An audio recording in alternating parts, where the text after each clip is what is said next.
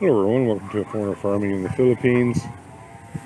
I wanted to kind of do an update here on the, now what do you call it, Clearout that Tata used, the weed killer.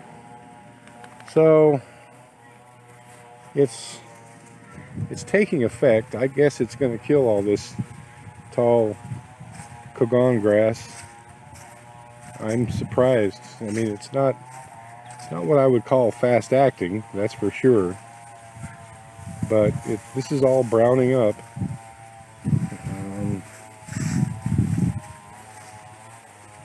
Whether or not it completely kills all this, I don't know.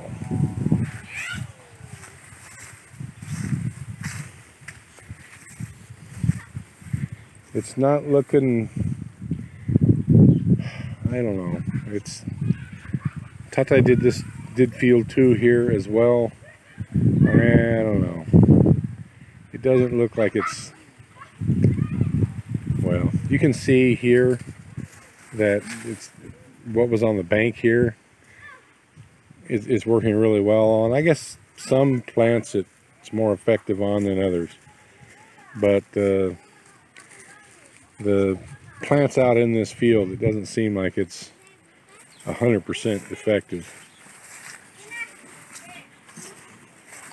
The Cogon grass, yes, but I don't know. I wanted to check in between the rows of the raised beds and see how effective it is on that.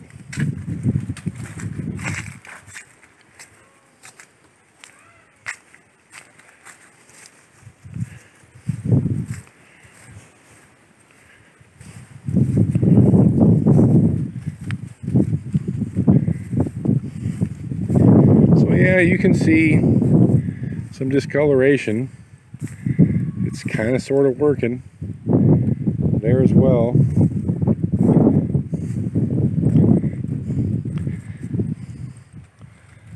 So we shall see. I personally saw him do these 2 rows right here. I guess he did not do this one. I had asked him to do in between all these, in between the canals, the ditches, and all the rows, but I think I can tell that he did these 2 when I was watching him, but he did not do this one. So you can see the difference between those 2 rows.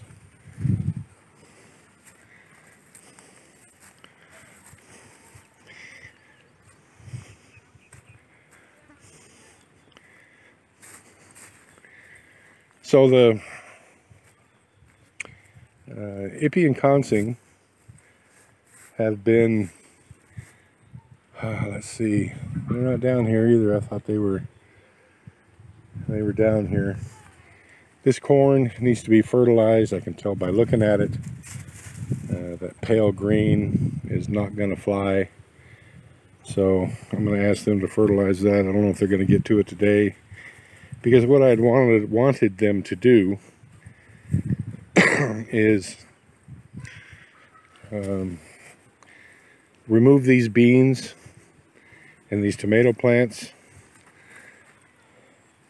This is all pretty much done right here. This is in field 5, so this portion here is done. The tomatoes, you know, we made a profit on them, but it was marginal because we got like a month's worth of harvest off of them before the plants themselves just totally died. And it didn't make any difference, plastic versus no plastic. Again, same thing over here. These tomatoes all need to be taken out. So we need to, we've got the bean seed. I wanted them to remove all these beans here and replant, and just put beans right back here, because that's what we've got. These produced for several months, and we're going to put beans back. These here are just coming on. Oh, I can hear them down there.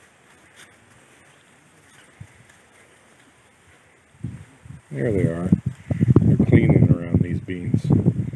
So Tatai did not get in between these rows like I had asked. And he used that whole container. I don't know, I think it was 2 or 3 liters. It was 1,700 pesos plus shipping. So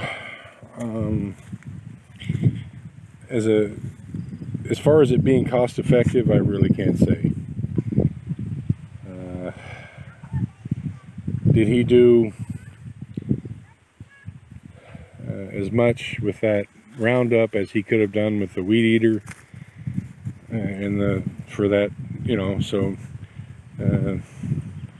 3 days worth of labor to Tatai and 200 pesos worth of gas. That's what it would have come out to. So I don't know, toss of the coin, I guess.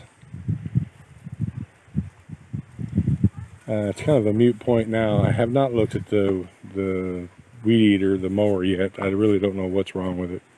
Tatai just said he thinks the gear has failed in it. I think usually, in my experience on a weed eater, if they go awry, it's because the cable is broken. So we will see. I'm going to have them hand water these peppers. The cucumber here, the blight has gotten into them. There's too much rain. Not in the last week, but the 10 days prior to that. 2 weeks prior to that, the off and on rain, just, I don't know. I've come to the conclusion that cucumber and tomato just cannot survive the blight. And now we've got Oppo squash up there that I'm pretty sure the same thing's going to happen to it. But as you can see, these peppers all do just fine. The onions do fine, the beans do fine, the corn does fine, the okra does great, the eggplant, if we can keep the worms out of it, does well. Cucumber and tomatoes, I think we've learned that they're just more trouble to grow than they're worth.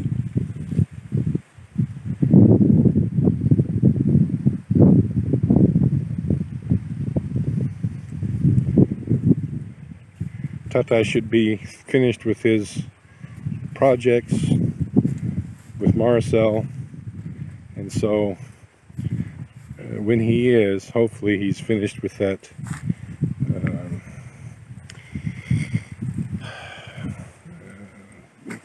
rebuild of the dirty kitchen, so that he and I and Impy, I think that's his name,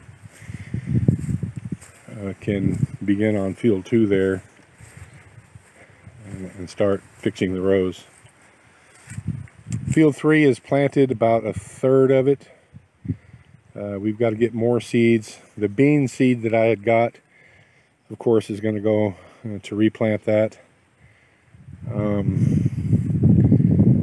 We don't have anything ready to transplant right at the moment. That's what I was going to do. I want to check and see how much how many of these onions are available to transplant. We may just plant more onions over there.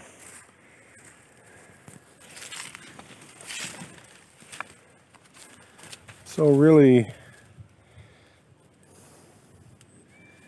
beginning right here, there's just not that many. There might be enough to do 2 rows,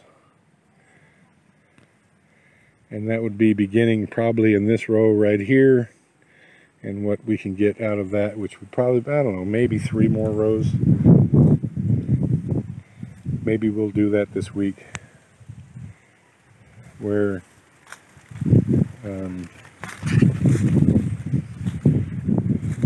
as we're catching up on these fields where running short of things to plant. We do have plenty of corn seed. I can always buy more bean seed. The peppers and tomatoes we have up in the nursery are not ready to transplant yet. So Maricel and I will talk about it and see what we're going to finish planting in this. I'd like to finish planting field 3 here in a couple days, and then we've got to figure out what we're going to plant in field 2 here. We shall see. Thank you, everyone. Please like, comment, share, and subscribe.